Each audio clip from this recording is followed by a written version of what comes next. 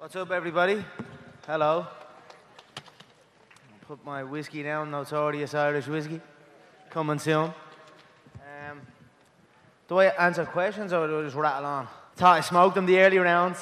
I thought I bushed you up the early rounds, but I tell you what, you're one composed individual. You didn't get rattled. You tucked in when you needed to tuck in. I thought you switched up your game plan 3 times. You came out looking to box. I thought you were being outboxed early on. You looked to play against the ropes like you looked to play. You were getting picked off there. And then you came in, hands up towards your forehead, dipped in, forehead on the chest, and started to fight that kind of fight. I didn't anticipate that. Three game changes in the fight. That's what a true champion does. Much respect. You came with it. You know what I mean? I got to give respect to that. It was a hell of a fight. I would have liked to see the end of the 10th. I think fatigues, there's like a patch. There's a patch somewhere in the middle of fights, even with the Diaz 2 fight. I have this patch where I must overcome.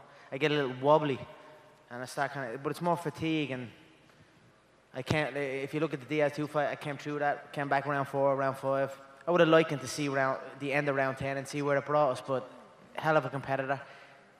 Switched it up, kept the pressure.